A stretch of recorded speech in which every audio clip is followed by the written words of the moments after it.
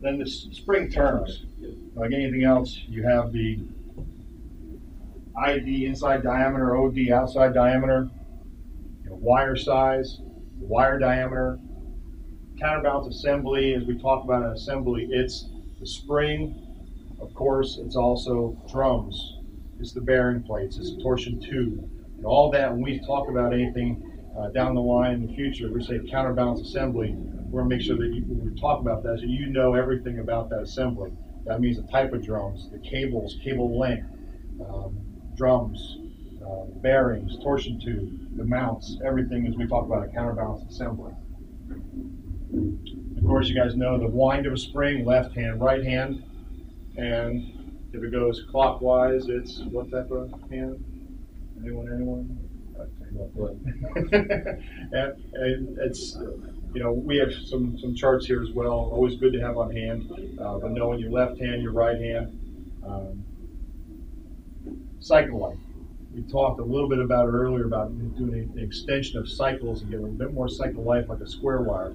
But again, cycle life is a term you guys should really know. The GASMA standard is 10,000 cycles. If you can test up to in that 8, 9, 10,000 range, you get a 10,000 cycle spring.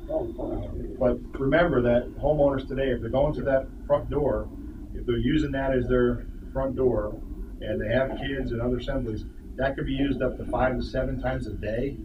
And if someone's doing that rate and even more on the weekends when they're going in and out on a regular basis, that could mean that within 5 to 7 years you'd hit 10,000 cycles.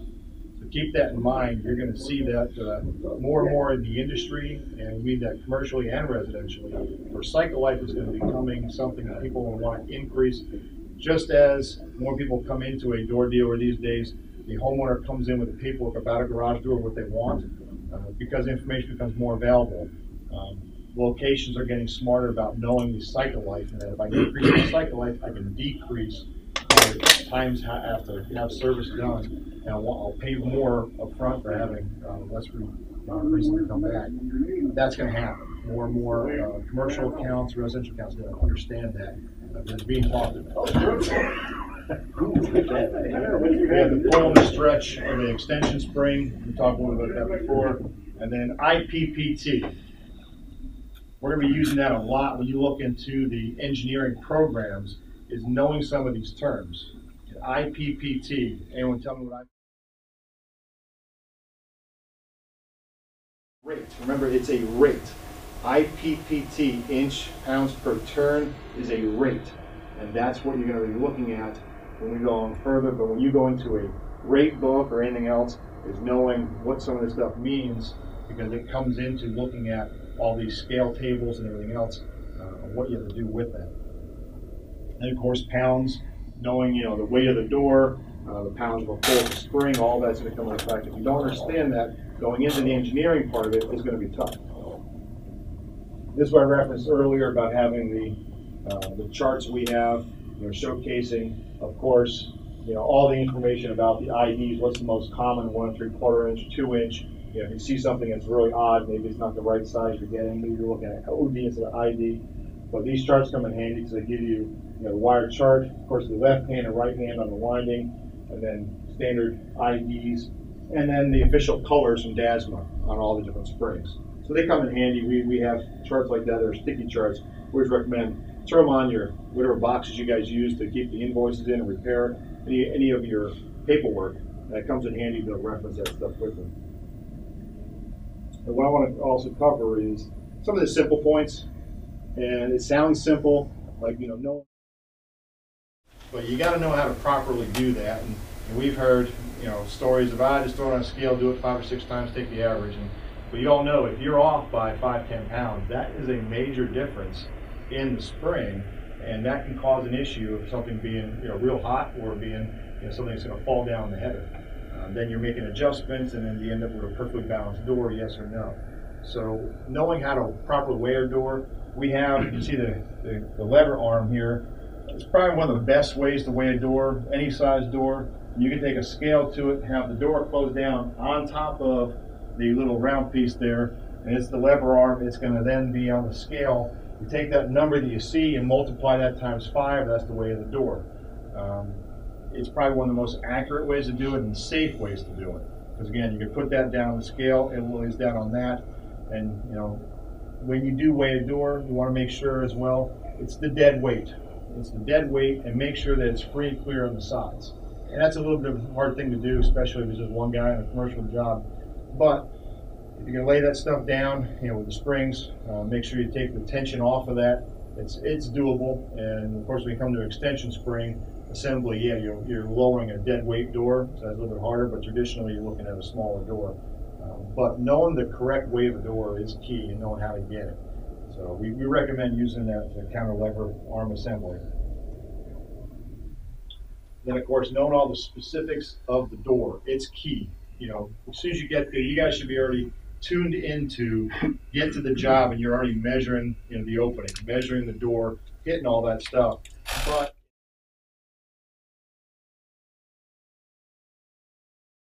and the tracking, know the track assembly. What radius do you have? Double check it.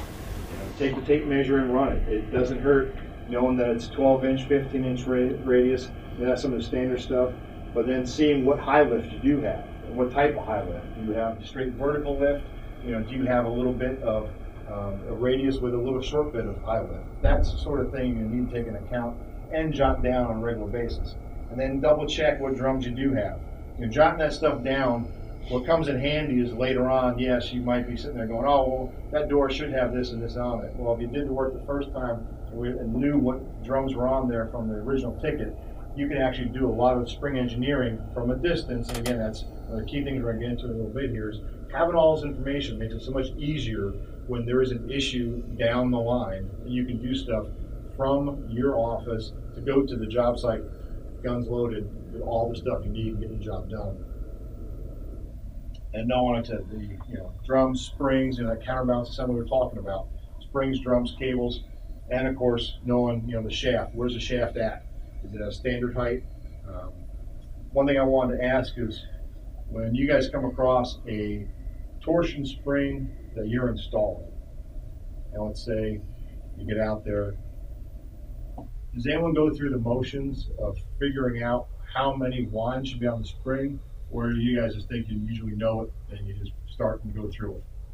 Show of hands, anyone do any calculation to double check to make sure you got the right winds? Anyone do that? All right, how do you do it? Usually I measure floor to the top of the drum and then divide by the drum's circumference. Yes, and the exact equation would be go from center of the torsion bar to the floor. So go center of the bar to the floor, divide that by the circumference of the drum. And that'll give you exactly how many turns. Now again, you're gonna have to see if there's anything added to the weight of the door, standard weight.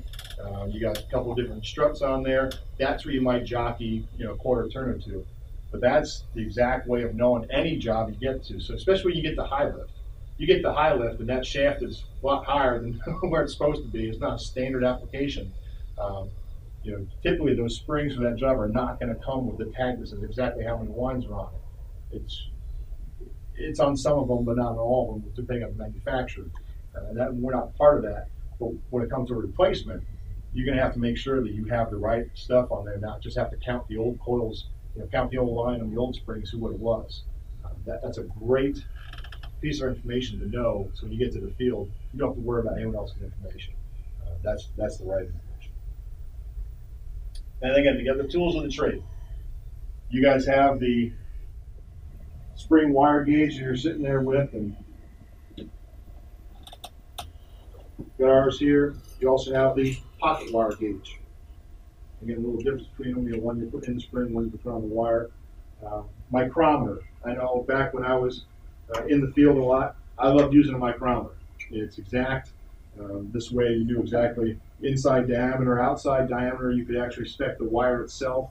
So another tool of the trade. Not a lot of people use them anymore, but it's also something real good to have on hand when you're looking at all different types of torsion springs and of course the engineering of it. You got your tape measure. First you need a rate book. Anyone here use any rate books or have any old rate books? Yep, still work. They're still still a viable way of engineering a spring assembly. And of course, you have your computer programs that are on hand for your computers in the offices, and also the apps that some of you are aware of as well.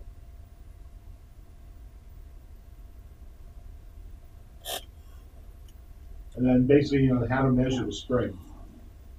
And with the tape measure, as you guys all know, you get to something, you don't have a wire gauge with you, what do? Grab that tape measure.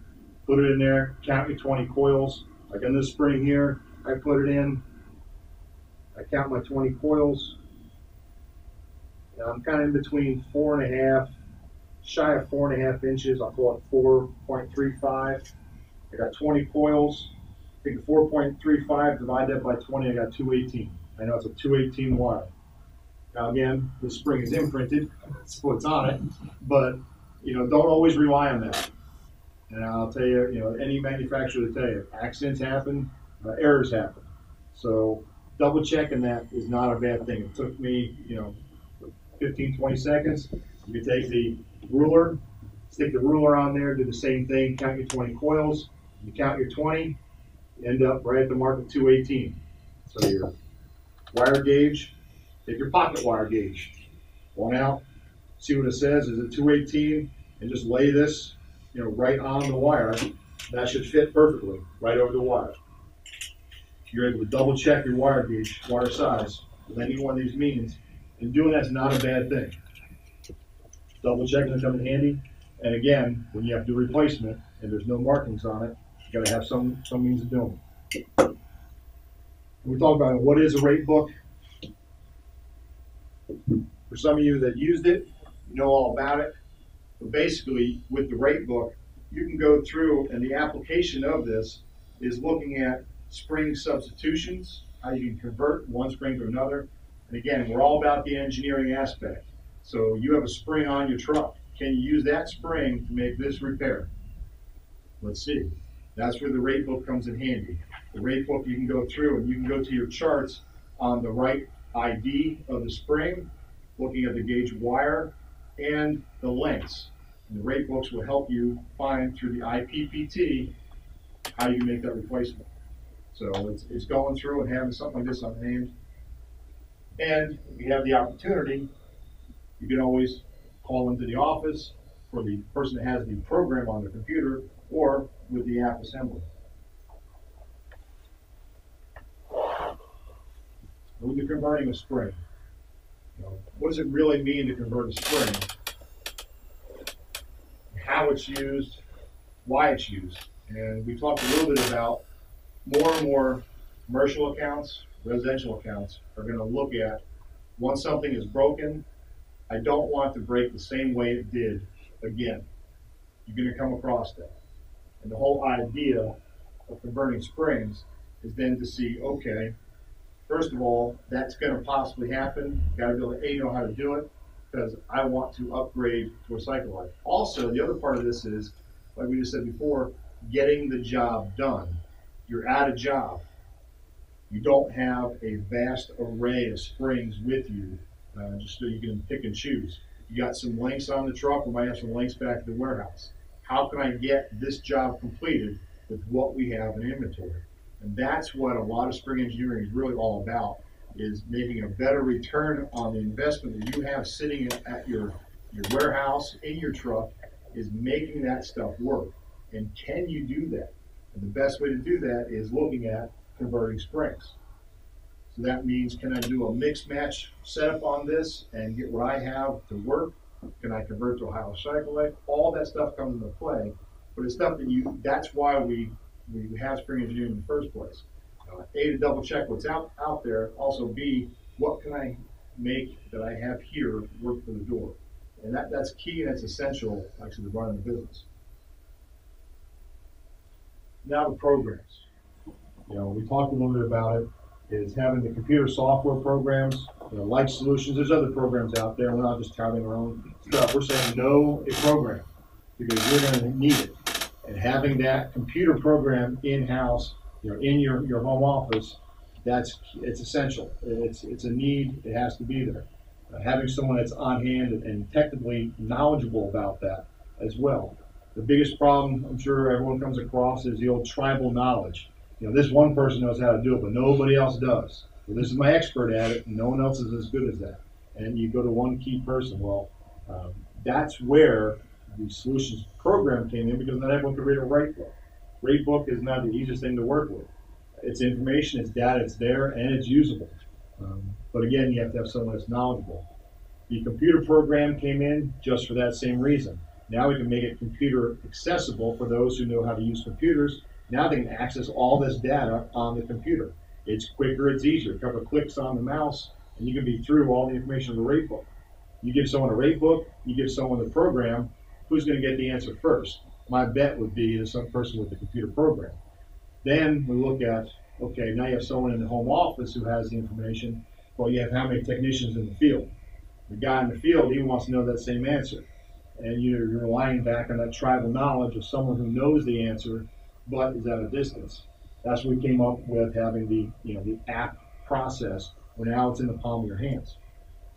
And that's what the whole engineering process is getting towards, is getting that data, knowing the basics, and turning that data into the engineering program, whether it be through a rate book and you do it, with following all the rules and accessories there to come up with the answer, or going on the computer program doing that, or through the app. The bottom line, you're getting the information together and processing it, and we're giving you the tools to take that from someone who's in the office or someone's in the field. One thing I want to tell you a little bit about a story is the whole engineering process and getting it out to everybody is for the very reason of that return on investment, that ability to be able to finish the job, having it in your hands so that you can see exactly what I need to do right here. That's been the whole process of the engineering on Silver Spring's end, saying, hey, we want to get it out there, because we know getting that transference of knowledge from one person to the other, it's hard to do. So it's put the knowledge in their hands.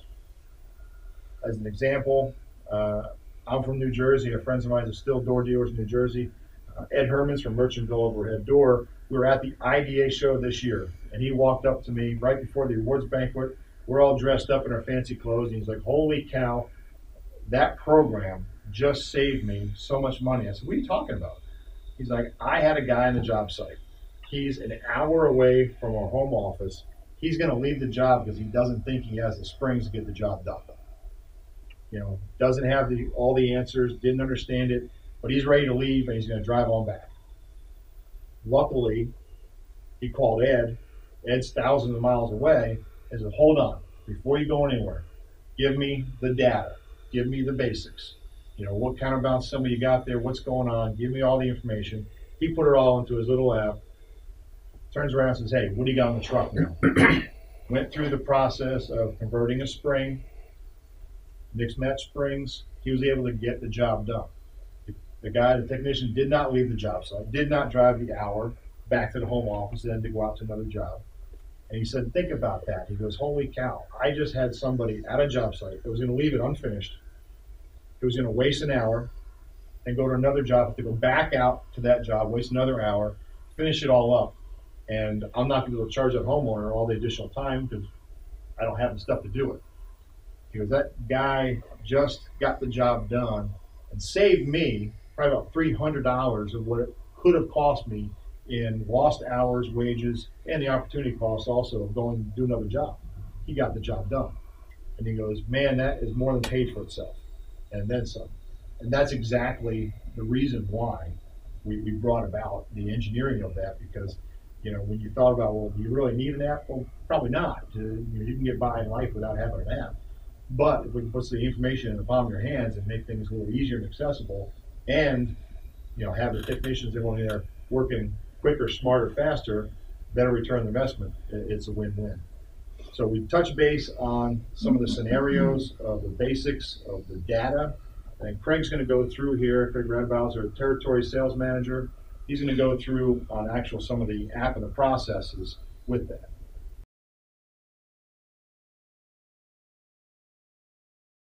As Paul said, my name is Craig Radabaugh. I've been with Service Spring since about 1991. I remember well back in 97 when we developed and introduced the solution software for the desktop computer. and obviously much more recently making the Solutions Mobile available for Android and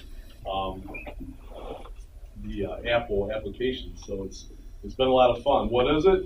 You can download the apps obviously from the Apple Store or the Google Play for the Android version. And as Paul said, you've got all that information right in the palm of your hand. Same functionality for the smartphone version as the Solutions desktop version. Main features: allows you to convert springs on site, as we discussed. You can engineer springs for standard lift, high lift, vertical lift doors. You can compare cable drum specifications. You might have an obsolete drum, see if you have a drum in stock that would work in place of that. Calculating springs by IPPT. And for extension springs, you can engineer what's that set of springs going to pull, the approximate pull for extension springs.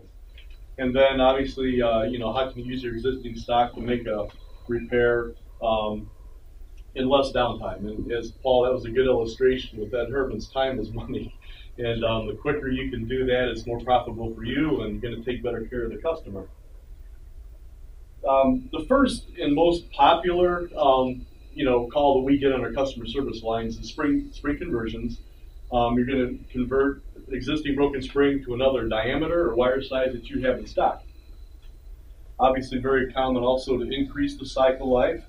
If you come across a door that has mismatched two unequal springs, you can convert that to a matched pair or a single spring. And just requires some simple input variables. Measure up the spring, your wire size, your ID, your length, and you get started. We have here the Android version. That looks a little different for those of you who have the Apple version, but hey, we'll kind of take a look at both. And you would just open the program and click on the spring conversion tab. And just simply put in your inputs for the broken spring that you have, in this case 218 wire, 1 3/4 ID, and enter your length of 26 inches. And click on the replacement tab at the bottom, and that will give you the replacement spring in the same wire size. In this case, your 218 2-inch ID, because we're going to talk about broken 1 3/4 ID, but you've got 2-inch ID in stock. So we're going to convert it to a 218 2-inch, in this case 23 1/4 inches. But if you want to upgrade the cycle life, I've got 225 2-inch in stock. Then you just click on the little arrow. That'll take you to the next biggest wire size, and the result is 225 2-inch 26 3/4. So that's an example of the conversion on the Android.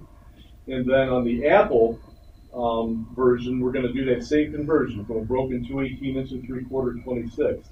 And in this case, we do have a video. I'm going to get here in case I need to pause it, but open up the app. This isn't a video. This is just a. Let's see. Okay. On the computer, you'll see them.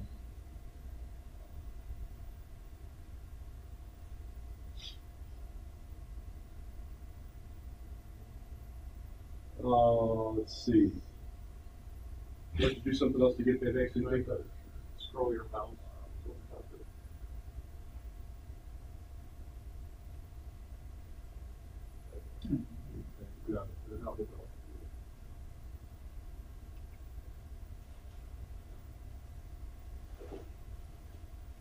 Okay, so you select spring conversion and your inputs. Your one spring with, in this case, you enter the ID of 1 3/4. Select your wire size, which is 218, and then you'll enter your length. So you just enter your 26 inches, and you notice that it gives you the max turns in the IPPT. It gives you the IPPT for that spring, 30.01 in this case. And then we'll click at the bottom to get our result of our 2-inch ID, and we can scroll along the side. We selected 225 wire, gives us the result of 26 3/4. So that's how you convert using the Apple program. And then in the case of the mismatched spring, I've got two different springs on this door, and I want to replace that with a matched pair. So you would just basically, you have the option of you can take the mismatched pair and replace it with one single spring, or a pair of matched springs. Like, if you have 218 2-inch in stock, or maybe you have 225 2-inch, you can calculate the increased cycle life.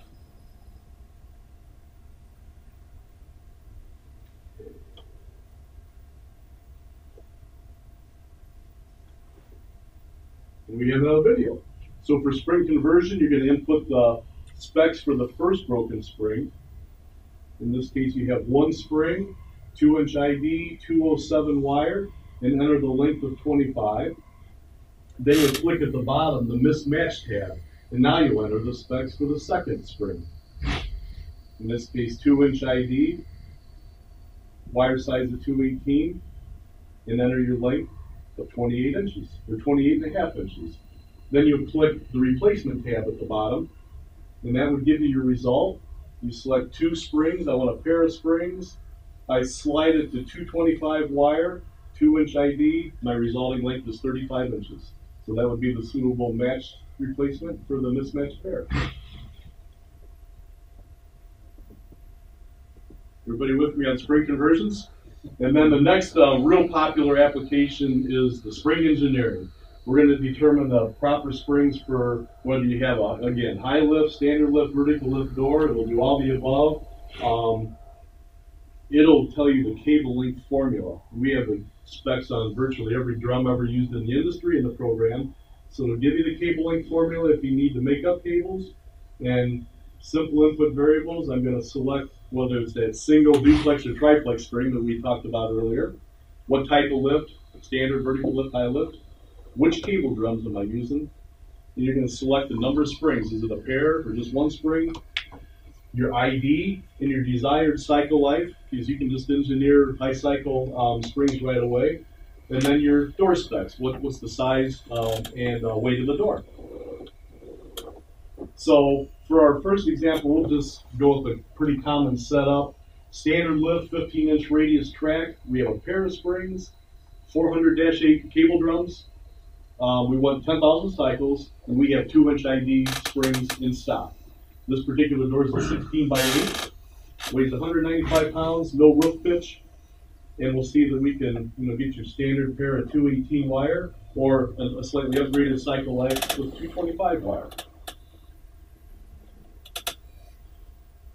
And we have the video again. So we'll select spring engineering, single assembly, and we have a standard lift setup with 15-inch radius track. And we'll select two because we want a pair of springs. Then we'll select our drum, in this case, the 400-8 drum. And that was not a good thing to do. I was going to try to pause that, but what that was displaying was actually the, as I said, it will tell you the specs of the drum. Because a lot of times, we get questions about drum. What's that cable length formula? What is the maximum weight capacity of the drum? And that'll give you all that as part of the program. So we'll just catch back up here. It'll tell you, what size cable to use on the drum, whether you can use 3/16. There we go. There's our specs on that particular drum. And then the door info. We'll put the width and height of the door. In this case, we have a 16 wide, 8 high. And enter your weight. 195 pounds. And then click on the bottom, calculate spring. And we selected 225 wire, 2-inch ID that we have in stock, 31 3/4 inches long. So that's our resulting spring. Everybody with me on that one? Springs by PPT. This is kind of a neat one here because this, when we looked at the first conversion function, we put in our spring specs and it gave the FPPT and it gave max turns. Well, that program doesn't know how high your door is or what drum you're using or anything, so it just gives like the maximum turn capacity for that drum. This will allow you to accurately see how many cycles do we have for this existing spring, and if you want to upgrade, it's a pretty helpful tool. So, springs by PPT, you can calculate the appropriate spring for a particular application. Very nice tool for upgrading cycle life. Again, simple input variables. What type of door, which would be sectional versus rolling steel. Enter your IPPT, the number of turns required on that door, and then the ID of what you have in stock. You might wonder, well, how do I get the IPPT? So what we have to do is take a step and kind of go back to that very first thing we talked about, the spring conversion function. Key in the specs of the spring you have, and that will tell you the IPPT. You might remember that 30.01 was that IPPT of that first spring we looked at. So what we'll do in this case, increased cycle life scenario, we have an existing spring, 225 inch to 3/4 ID 29. It does have the 31.01 IPPT, and so we're going to enter that information, the number of turns on the door, and our diameter, the ID of the spring. Then we can scroll through to get bigger or smaller cycle wire sizes to change our cycle life. And we do build in some, logic in here that if you engineer something less than 10,000 cycles, it's going to flash a warning at you.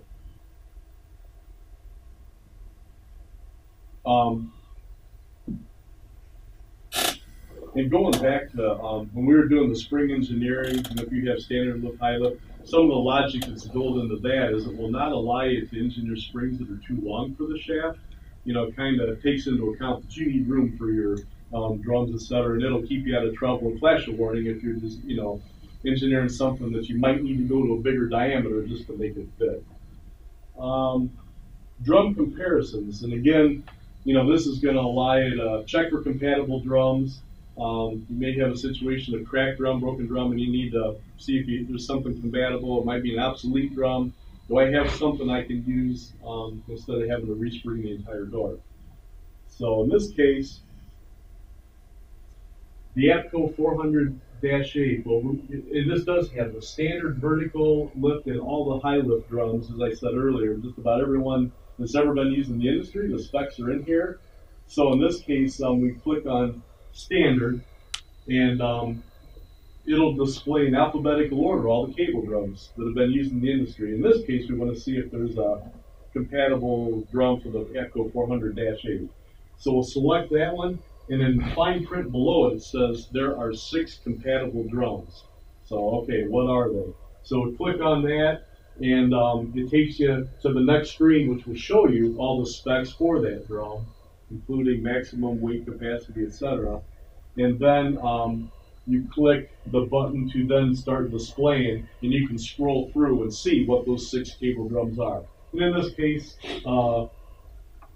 Canamex 400-96 is the exact same as NAPCO 400-8. And that has the information for high lift and vertical lift as well. So, kind of changing gears back to extension springs. What a neat tool. If you've got sort of some odd extension springs in stock and you wonder what the heck do those things pull, can I use these on a job and convert these springs into cash? This will allow you to determine that. And, I think Paul touched on this earlier. You're just going to basically measure up those springs, input the wire size, and try to measure that ID or OD to the nearest 16th of an inch. Be as exact as you can with extension springs, and enter the length. And then the stretch is always half the door height. So if you have a 7-foot high door, 84 inches, half the door height is going to be 24. Input your specs, and it'll give you the resulting. The Apple version is a little more exact. It says 109.9 pounds, 110 pounds. That's close enough. So there's your result.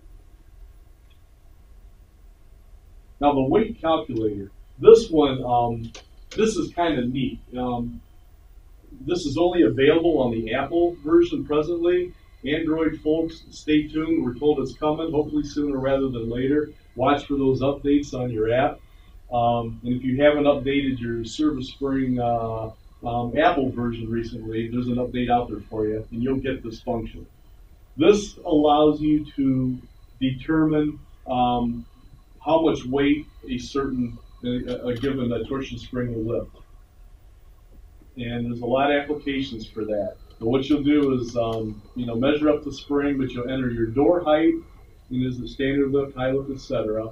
Select your drum, and put in the spring specs, and it'll give you the result. In this case, standard lift, 15-inch radius track. I have a spring that's 24 and a half inches, 2-inch ID, 225 wire. I'm using the APCO 4-inch drum, and my door height is 7 foot. And the result on that is that will lift 114 and a half pounds. I think some common applications for that would be, well, obviously kind of like the extension spring scenario. You could use this to use up some odd stock. I got these springs. What can I use it on? You might have a situation where a door is flat out of balance. It's got the wrong springs. How do I explain this to the owner? Well, you could weigh the door and then put in the specs of those springs and show them this is why your door's not working. So there's things like that. There were some other ones too. I think I wrote down some other. Another way, it'll also give you increased your cycle life information, but also please note it does tell you how many turns are required. Because Paul asked that question earlier.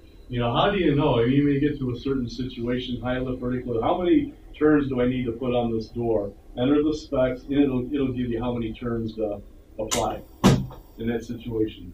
So, I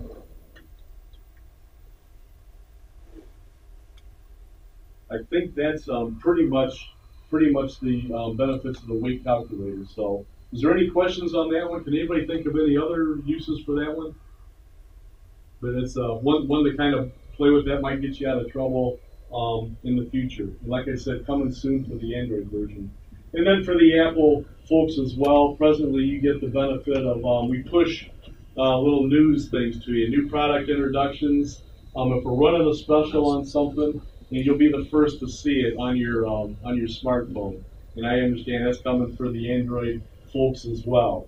So that's the mobile news feed, and you are able to kind of go into the program and customize your preferences. If you want, you can do this for the Apple version presently, but if you want to have default settings always show up, like you usually work on 16x7 doors and I have 2-inch ID stock, you can make it so that those specs always show up when you open up the app.